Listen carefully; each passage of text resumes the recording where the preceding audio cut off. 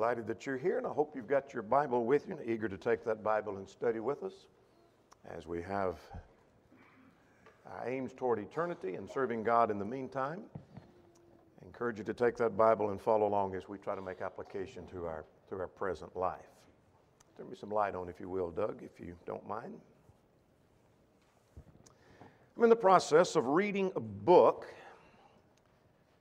It's not a religious book. It's a political book that shares the title with several other books talking about various subjects. The title of the book is When the Center Held. The focus is on the rescue of the presidency in the wake of Watergate. Obviously, I'm not going to talk about things political, but most of you know that I have interest in the political field. And so the focal point is the rescue of the presidency in the wake of Watergate, because within a period of 10 months, our nation had lost a vice president and a president, both resigning due to scandal. And the presidency was in danger. Someone needed to come and to rescue, whether you think they did or didn't, or this was the right man. The title is based upon, the life of Gerald Ford is what it's about, and the title is based upon Ford's work as president being much like his college days of playing football when he played center at the University of Michigan. I was drawn to the book for three reasons. One, I've always been interested in Ford, the subject, the accidental president like Truman, who never sought the office. Secondly, and probably more so, is the author. I've always been fascinated with Don Rumsfeld. Whether I like what he did or not, I was fascinated with his turn and take on history. But I'm really fascinated and intrigued by the title, When the Center Held. Think about that concept in that phrase, when the center held. Now that was applied politically, but there's some other application that we'll see in just a moment. Rumsfeld said this in his author note. In football, the center is among the least glorified positions. Nonetheless, it is of central importance in the middle of the offensive line. It is invariably the center's responsibility to handle the football at the start of every play on offense. If the play goes well, one of the other players on the team receives the plaudits. The tailback who breaks a long run, quarterback who launches a Hail Mary pass, or a receiver who catches the ball and races for the winning touchdown. Though fans may take little notice, the center's teammates recognize and appreciate his importance. From 1932 to 1934, Ford was at the center of the University of Michigan's varsity football team. In 1932 and again in 1933, the Michigan Wolverines went undefeated and became the national champions. His final season, 1934, however, was tough.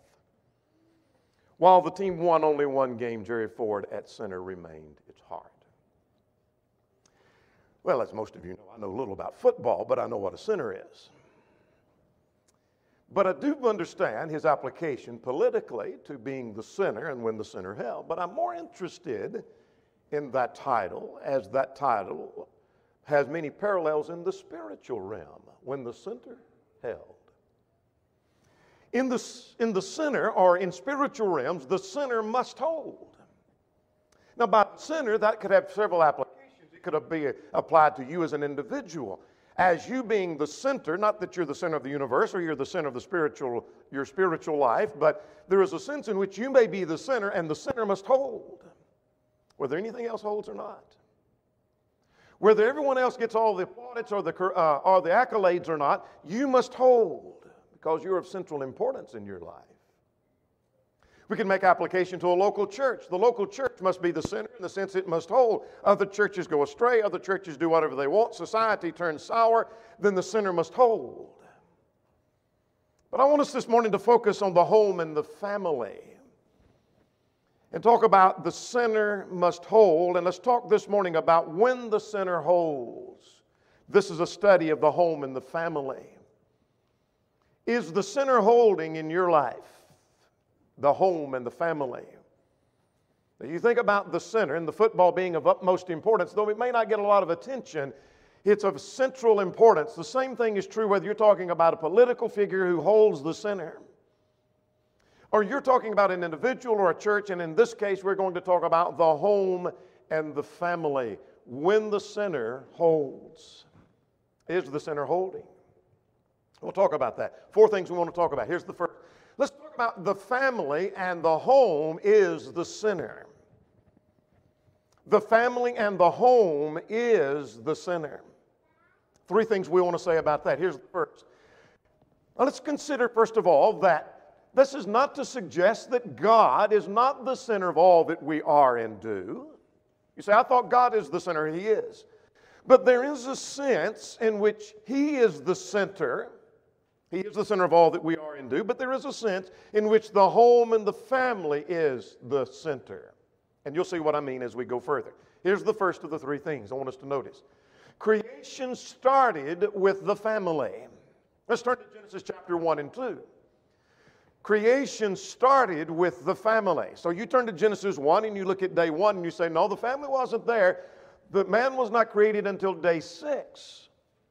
So my point is not that it was not created on the first day, but the family was there in the creation week. That's what I want you to see. So let's turn to Genesis chapter 2. God having created man, at Genesis 2 and in verse 18, God saw that it was not good that man should be alone.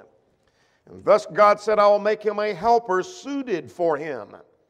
And so God took a rib from the rib of Adam. And verse 22 says he made woman and he brought her to the man. Now verse 23.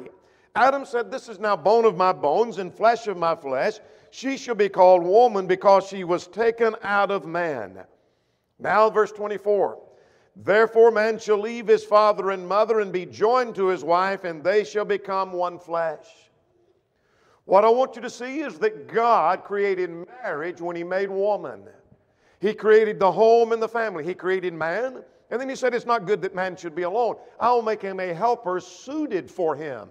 And when He did, now He's created marriage, He's created the home, and then He told them in chapter 3 they were to multiply and replenish the earth. They were to have children.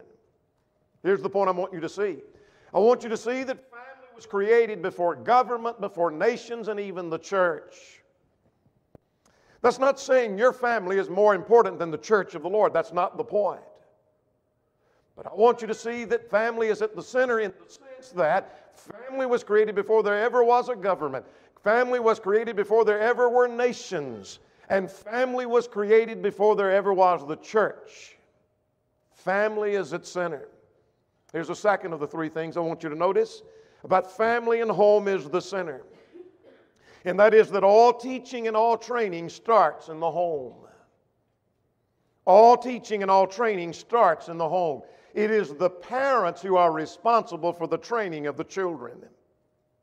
Now, we may send our children to public school. We may send them off to college. We may have encouraging others to teach them and instruct them in matters. We take them to Bible class and ask the Bible class teacher to instruct them. But ultimately, it is the parents who are responsible. And let's see this from Deuteronomy chapter 6. In the Old Testament, as the children of Israel are embarking upon the conquest, Moses preaches to them, and if he has a theme in the book, it's about obedience and the fear of God in the book of Deuteronomy.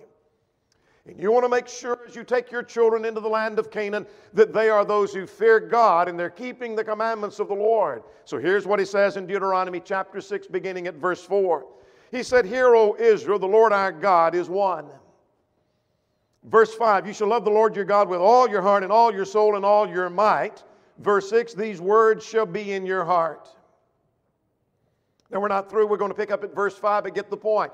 He's saying you love the Lord your God with all of your heart, all your soul, and all your strength. You be as dedicated as you can be to serving God. Then verse 5, or verse 6 rather, you take the principles of the Word of God and you put them in your own heart. You can't very well teach your children unless you know it and live it yourself. Now then, verse 7, you shall teach them diligently to your children. And you shall talk of them when you sit in the house and when you walk by the way and when you lie down and when you rise up. You're going to take these principles that you learn from the revelation of God, and you're going to teach them diligently to your children. You're going to press them into your children, and you're going to do it in this manner. What manner? Look at verse 7. You're going to talk of them when you sit in your house. You may be just sitting around, just shooting the breeze with your children, and you're going to talk about the Word of God occasionally. There'll be an occasion to bring up the Word of God. You may be out walking by the way, and you teach the Word of God to them. You're going to teach it when you lie down and when you rise up, maybe late at night and early in the morning. You're going to find any and every occasion to instruct them in the Word that begins in the home. Proverbs 22 verse 6, we all could quote, train a child in the way that he should go, and when he's old, he'll not depart from it. We know the principle. We understand the principle. The responsibility lies upon the parents. Let's go to Ephesians chapter 6 verses 1 through 4. This is New Testament instruction concerning the home and the family. Having discussed the family unit of marriage in chapter 5, now when we go into chapter 6, we have the instructions for the fathers. Do not provoke your children to wrath. But notice that children, obey your parents in the Lord. Honor your father and your mother. But now verse 4, fathers, do not provoke your children to wrath, but bring them up in the training and the admonition of the Lord. Children are to obey their parents, but parents have a responsibility to the child, and that is you bring them up in the training and the admonition of the Lord. Here's the point I want you to see, and we could cite many more passages, that parents are ultimately responsible. I want to suggest to you that it's in the home that children learn about morals. That's where they should learn it. It's in the home where they learn what's right and what's wrong. They understand something about the danger of drinking. They understand something about lying. They understand something about personal dignity and modesty. It's in the home where they learn principles about what is immoral and what is ungodly and what is indecent. It is in the home where children learn the importance of God and His Word, where they learn something about priority. They're not going to learn that in public school. They may not learn that in Bible class. They may not learn that from the preacher. But they ought to be learning that in the home. They learn something about the importance of God and the importance of His Word and what is the priority. It is in the home where children learn about loving your wife, Ephesians 5. You see, that little child may not even be thinking about dating, much less marriage. They will grow up and they'll learn something about how Daddy loved his mama. They'll remember something about how Daddy treated mama. They'll remember something about the language that Daddy used as he talked to Mama and the tone with which he talked to Mama. And they'll know something about what it means to love your wife. It is in the home where children will learn something about respecting your husband. Wives, see that you reverence your husband, Ephesians 5:33. Oh, that little girl or that little boy is learning about the home from their parents, and it may be that little girl watches her mother, and she's not even thinking about dating, much less marriage, but she'll remember the kind of things that Mama said about Daddy. She'll remember how she treated Daddy. She'll remember things about how she respected Daddy or disrespected Daddy. It's in the home where children learn about the home itself. It's in the home where children learn about the roles in marriage. They'll learn from the model that is set before them of who is the leader and who is the one who gives the direction for the family. They'll know if Mama wears the pants in the family or does Daddy do that. They'll understand that. They don't have to be told that. They'll see that by their watching. They'll understand if Mama willingly submits to Dad. They'll know something about that. They'll know when she skirts around his directions and does things behind his back. Oh, it's in the home, it's in the family where they learn about the roles within marriage. But furthermore, here's the third of the three things I wanted you to see about family being the center. And that is that all the things that are around us are a reflection of the home. All one has to do is just stand and begin to look at the world all around them, and that becomes a reflection of the home. How so? Well, let's go back to the book of Kings, if you will, for a moment. The kings in the Old Testament, let's turn to 1 Kings chapter 15. This is just a sampling of many of the kings, particularly in the northern kingdom of Israel, but often true in the southern kingdom of Judah. And that is, the kings were evil, and that was often a reflection of the homes in which they grew up. Let's take a sample in chapter 15. 1 Kings 15, verse 25. Now Nadab, the son of Jeroboam, became king over the second year of Asa, king of Judah, and he reigned in Israel 2 years. Now what about him?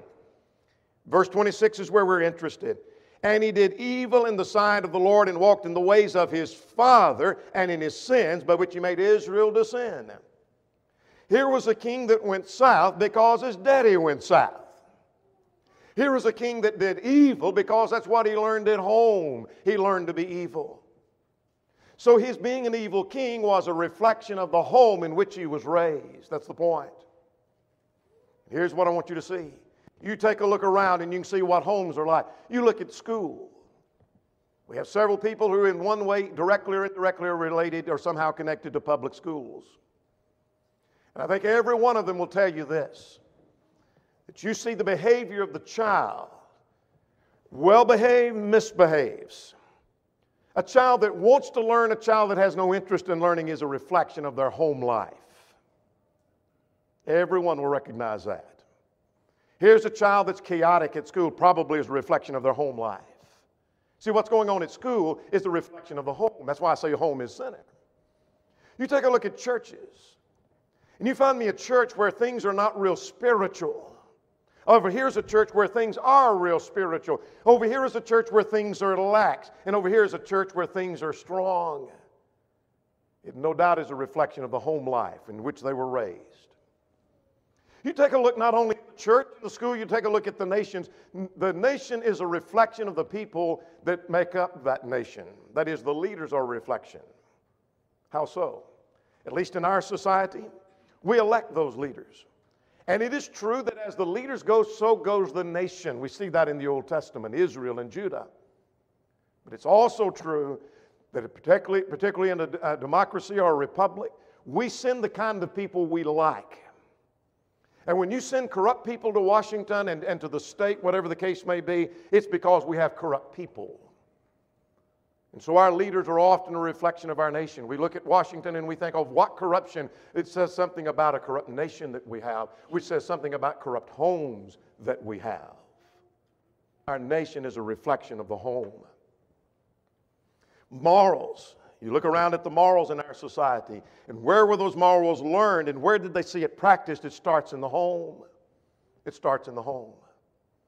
Here's what I wanted you to see, these 3 points. We're trying to drive home the point that family and home is the center. And that is, creation started with the family. All teaching comes back to the home and the family. That's where it starts, and all around us is a reflection of the home.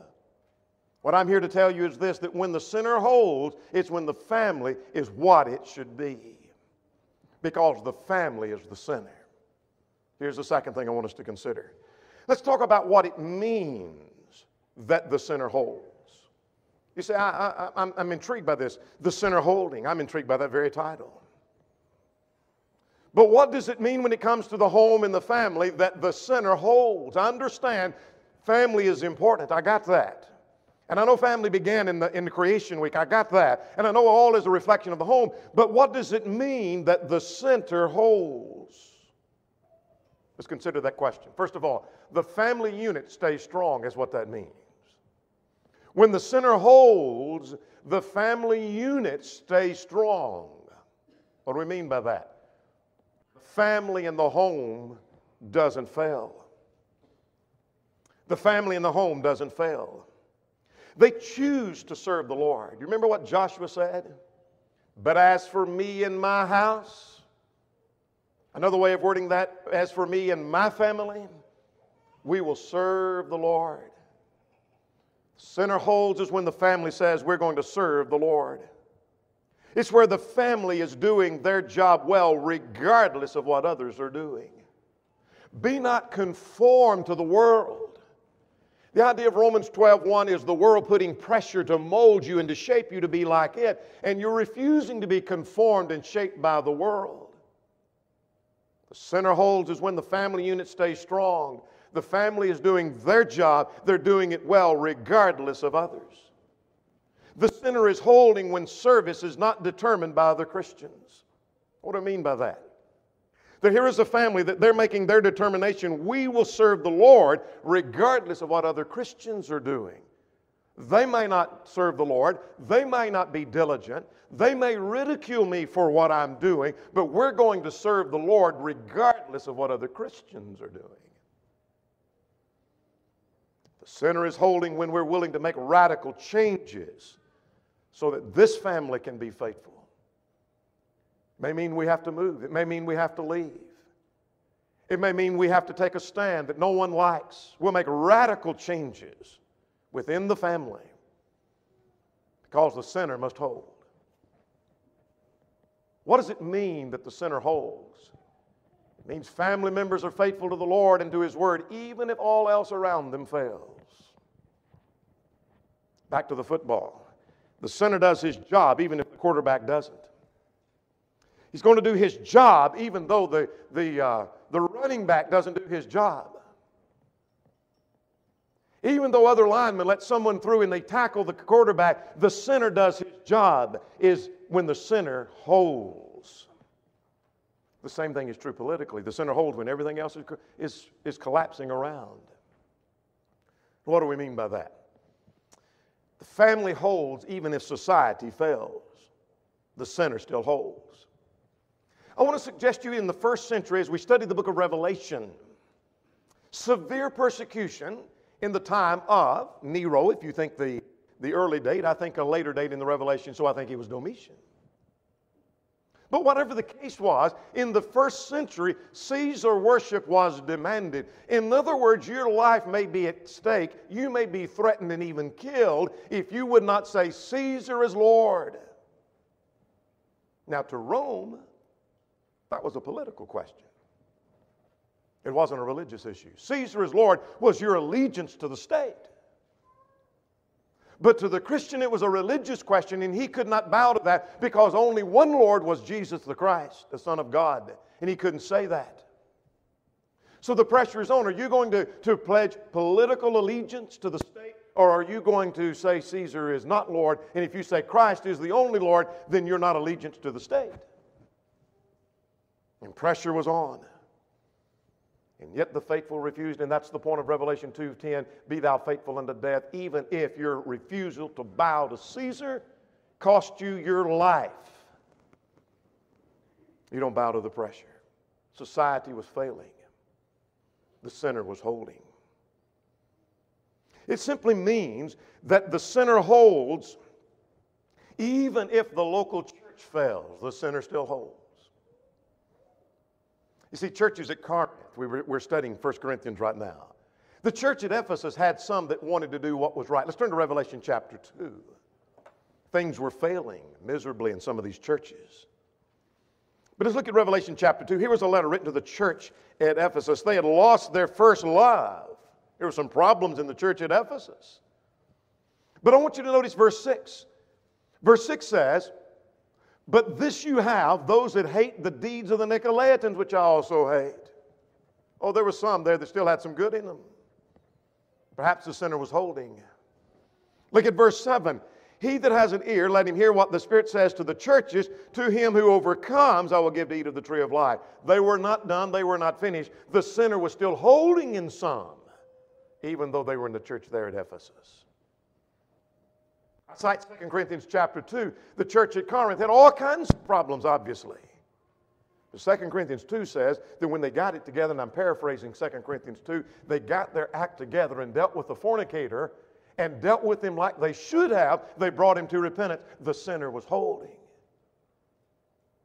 Somebody was in a family that wanted to do what was right. The sinner holds when you want to do what's right, regardless of society failing, regardless of the local church failing.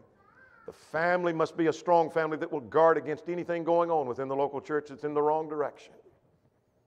Let the elders lead in the wrong direction, the sinner will still hold in your family. Let the church go astray, the sinner will still hold within your family. The sinner must hold. The sinner holding is when friends fail, the sinner still holds. Your friends may go astray. Your dear friends may go astray. They may involve themselves in things that you can't participate in, and you recognize, you know what, I can have no fellowship with the unfruitful works of darkness. We must hold. The sinner must hold. And so what have we seen here in this section? What does it mean for the sinner to hold? The family unit stays strong. It means the family members are faithful to the Lord and His Word, even if all else begins to fail. The sinner still holds. Let's talk about a third section. Let's talk about when the sinner doesn't hold. Is it possible in football for the sinner not to do his job? Certainly. Is it possible in a political circumstance like Ford was in where it fails, and maybe you think it failed, maybe you think he succeeded? I'm not interested in that this morning. But is it possible for a leader to try to pull things together and hold it together and the sinner fails? Sure it does. Could it happen in your family? And the answer is absolutely. The sinner doesn't hold when the family comes apart. The sinner doesn't hold when the family comes apart. How does it come apart? Sometimes there are strained relationships with the mate, where husbands and wives hardly talk to each other. Their relationship is strained. And when they do talk, it's not good, pleasant conversation. It's not good communication. It's a very strained relationship. Sometimes the strained relationship is between the parents and the children. Or maybe it's grown children and their parents now. They're aging parents they can't talk to, they can't discuss things with. There's a strained relationship. The family's coming apart. The sinner is failing and the sinner is not holding when family is in turmoil.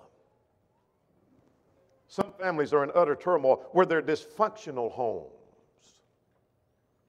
We're living in a time where there are many homes that are dysfunctional, and they think that's normal because they know of many other dysfunctional homes. Normal and in harmony with the Word of God are two different matters. It may be normal in our society, but many homes are dysfunctional. Many of those homes end up in divorce. So the sinner is not holding when the family comes apart. The sinner is not holding when we lose our children to the world. And maybe that's because of the turmoil of the first point. How do we lose our children to the world? It may be because the sinner didn't hold, our children never did obey the gospel. We raised them, we took them to church most of the time, and they reached the point of the age of accountability and they never did obey the gospel, and now they're grown children, have children of their own, and they never did become Christians. We lost our children to the world. The sinner didn't hold if they do obey the gospel, but they remain weak or ultimately depart. Maybe they did obey the gospel. Maybe they still go to church some, but they're weak as water. You could measure their spirituality in a thimble. And maybe they quit altogether. We lost our children to the world. Or maybe, here's some of the reasons that would happen. It may be because they were influenced by the friends of the world. So how did this happen? Why did the sinner not hold? Let's go to Proverbs 26 verse of the 12th chapter. Proverbs 12, if you will. Quite often people are influenced by the friends of the world. We deceive ourselves if we think, you know what? I'm strong enough that I'll not be influenced by their ungodliness. I think my godliness will overpower and influence them, and seldom does that work. You say, how do you know? Statistically, I know that, number one. Number two, I want you to notice at verse 26, the righteous should choose his friends carefully. Why is that?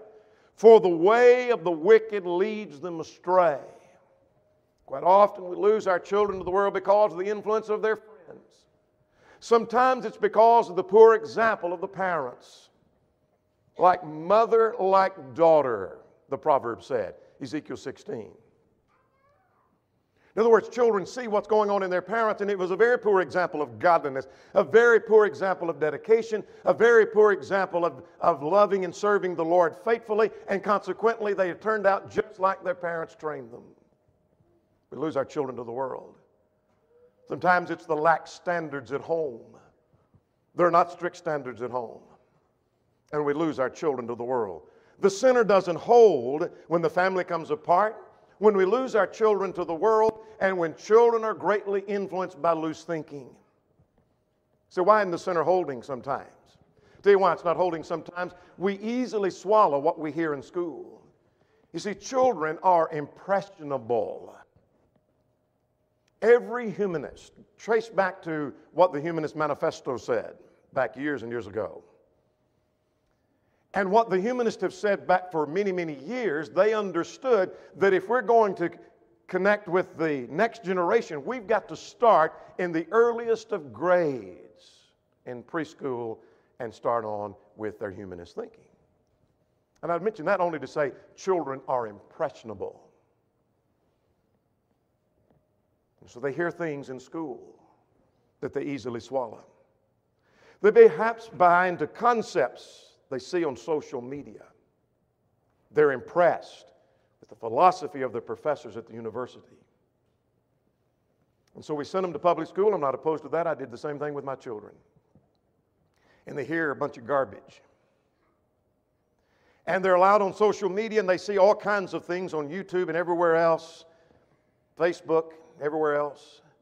Then we send them off to the university, and they're indoctrinated with the philosophy of the university, and then we scratch our heads and wonder, what happened to my children? I don't recognize this child that's coming back from school. It is not the same one I sent away. Let's remember the warning of 1 Corinthians 15:33. Next week we'll put it in context in our Bible class. Be not deceived, which means you could easily be deceived here. Be not deceived. Evil communications corrupts good morals. You say, that's talking about friendship. No, it isn't. It's talking about false teachers. It's talking about false teachers. That could be in the school. It could be at the university. It could be in the church. And it was in that case. Association with evil teachers, or those that teach evil things contrary to the will of God, could easily corrupt someone who would not otherwise be corrupted. The sinner is not holding. I want to suggest to you when churches become weaker and there's weak leadership. Sinner's not holding, because what we're seeing is, as a result of that, not only are families coming apart, but when the sinner doesn't hold, churches become weaker and we have weak leadership because the sinner isn't holding. I want to tell you, it's a very sad, sad, sad circumstance where in many churches it's hard sometimes to find men who could serve as elders because they haven't done well with their families. Because the sinner didn't hold. The children have gone astray. Perhaps the marriage itself is in shambles. Maybe a person of wisdom but can't lead because the sinner didn't hold. The sinner didn't hold. Morals become confused when the sinner doesn't hold. You see, it's where in the home where we learn those morals, and when the home isn't what it should be, we'd be like those in the days of Isaiah who begin to call evil good and good evil and bitter sweet and sweet bitter. We begin to call things by different names. And things that ought to be condemned, we begin to embrace. Things we ought to embrace, we begin to condemn because morals are confused. And all across the land, among some of our own young people, morals are confused. And then the nation deteriorates. Righteousness exalts a nation, but sin is a reproach to any people, the proverb writer would say. So what happens when the sinner doesn't hold? When the sinner doesn't hold, the family comes apart, we lose our children.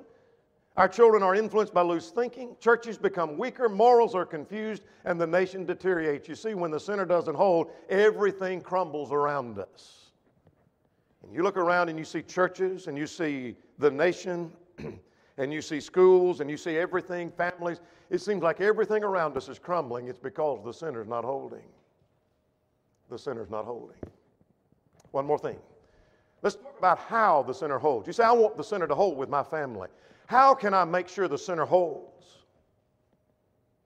when everything else begins to fall apart? Let's begin to list some things.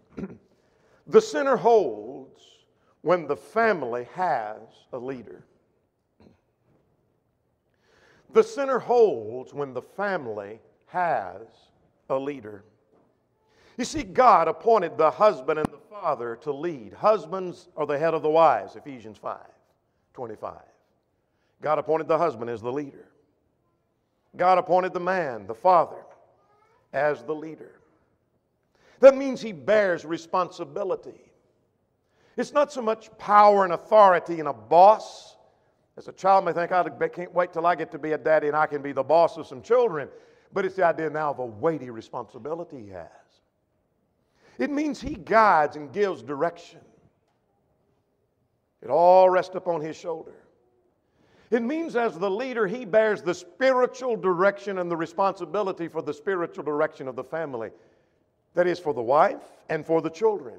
He brings them up in the nurture and admonition of the Lord. That rests on his shoulders. And so when things go south and the family's gone south spiritually, he can't look to the wife and say, you didn't do your job.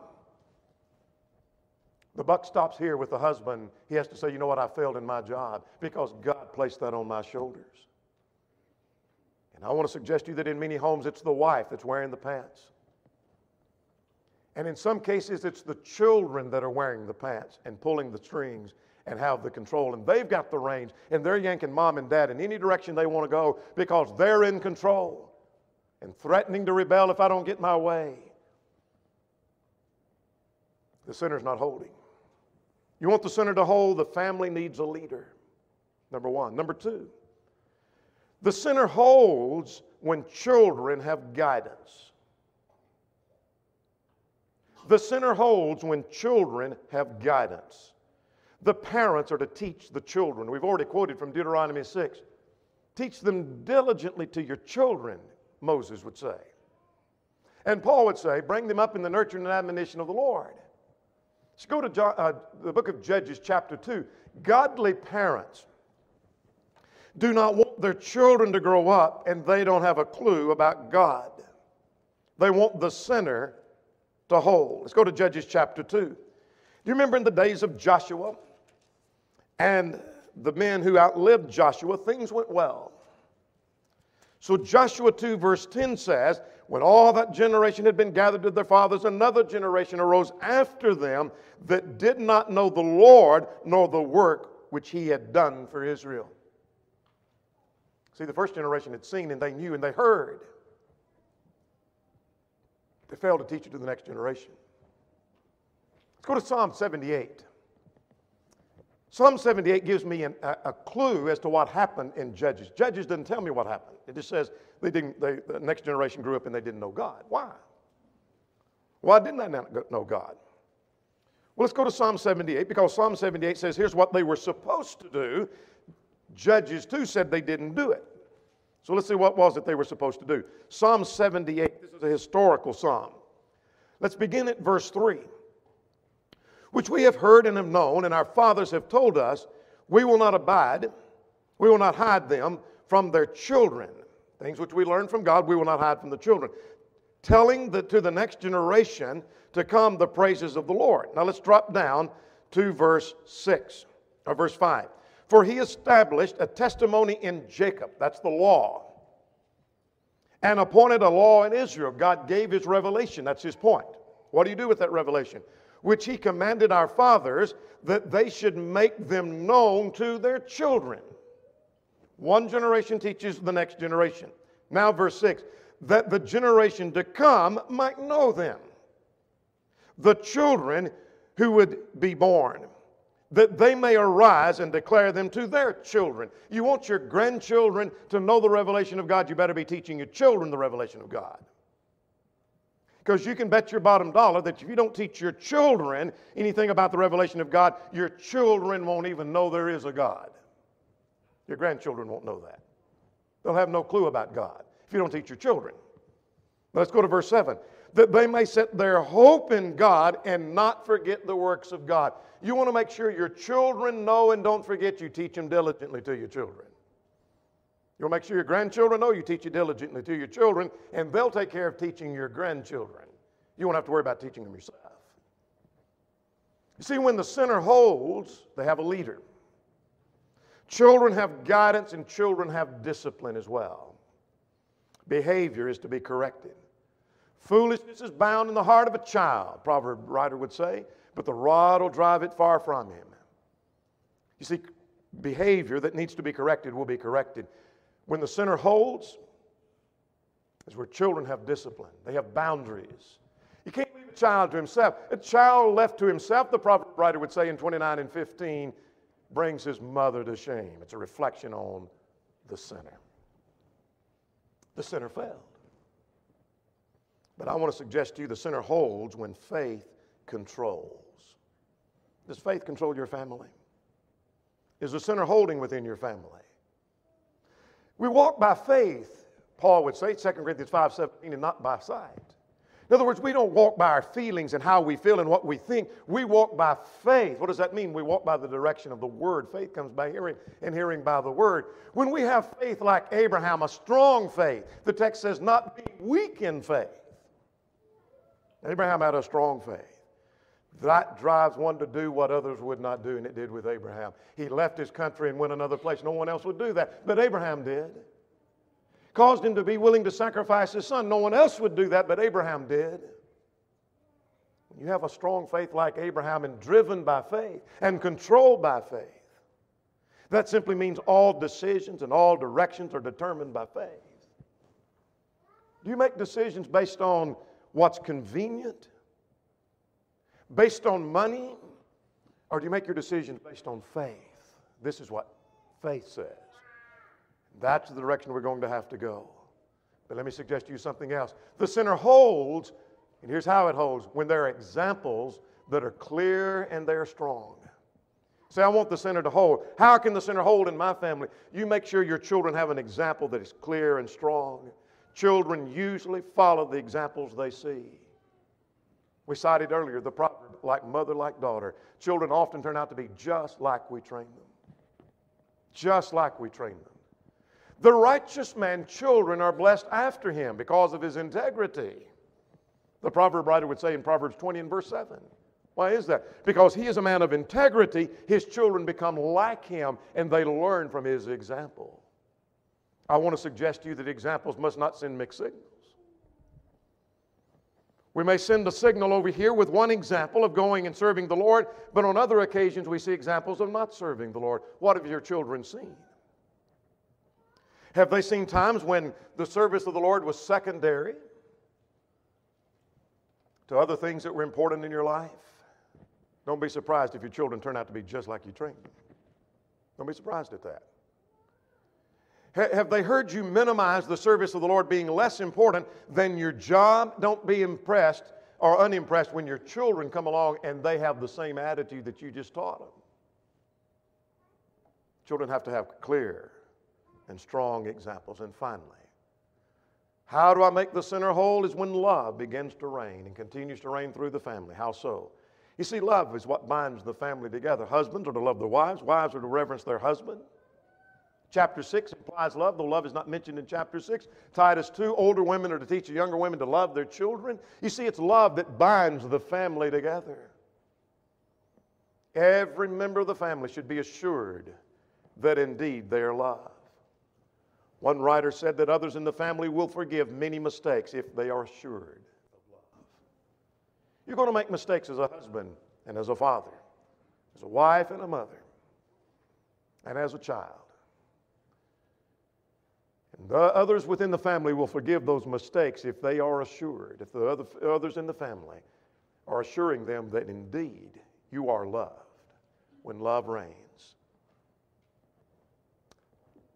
How is it that we make the sinner whole? You say, I want it to hold. How do you do that? Does your family have a leader? Are your children getting guidance? Do they have discipline? Is faith controlling? Do they have clear examples? Is love reigning in the family? You see, when the family is what it should be, the sinner will hold. When the sinner holds. Is the sinner holding? I want to tell you, in some families, it's not holding. I hope it's holding in your family. We see that family and home is the center. We see what it means for the sinner to hold, and when the sinner doesn't hold, the chaos that is created, and we talked about how do you make the sinner hold. How can I do that? Is the sinner holding within your family? If you say, in the future, I want to make sure my family is holding, and I want the sinner to hold, you must first begin by your obedience to the Lord. Are you a Christian? You say you're not? Then first begin by obedience to the gospel of our Lord and Savior. Would you come this morning believing that Jesus is the Christ, the Son of the living God? Would you repent of your sins? Would you acknowledge your faith and be buried in the waters of baptism for the remission of sins? If you're subject in any way, would you come while together we stand and while we sing?